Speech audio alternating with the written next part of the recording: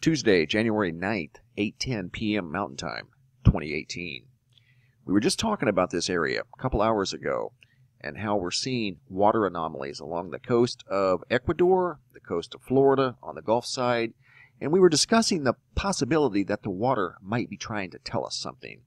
And I think we are beginning to see what the water is trying to tell us. There could be some subduction going on underneath the Caribbean plate.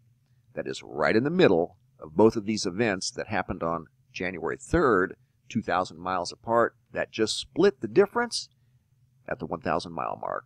That was a 7.8, a fairly shallow 7.8 earthquake.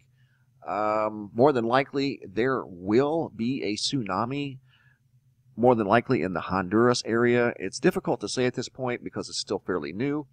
The buoys haven't picked it up yet. I'm sure they will. That was a very large, powerful earthquake, and I'm going to show you something on the seismographs that tell me that was very strong, and this could possibly be upgraded. This was a strong quake, guys, and I think the Caribbean plate is doing a major move.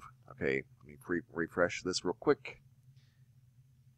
All right, you can see those are instant black, and they're tall, they're strong. That's going to be probably upgraded from a 7.8. It wouldn't surprise me, but again, it's too early to tell.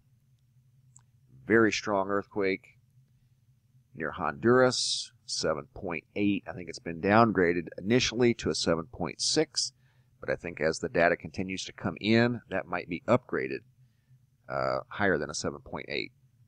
But we'll have to wait and see. But it's no coincidence, guys, that that was right in the middle of these two water anomalies. And I just heard that the Baja over here, the California Baja, drained or water retreated on January 3rd as well. But this area right here is an area we're keeping a very close eye on. Right in here was a mini tsunami the other day. Seeing all kinds of water movement in this area, and it's trying to tell us something that's going on.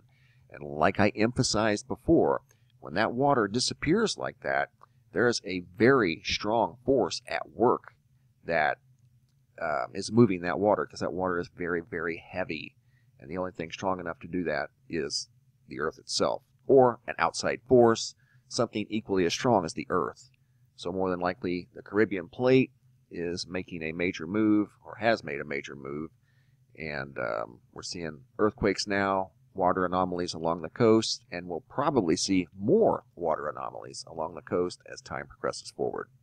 Thanks for watching, guys, and as always, be safe out there, and I will keep you updated as time moves forward.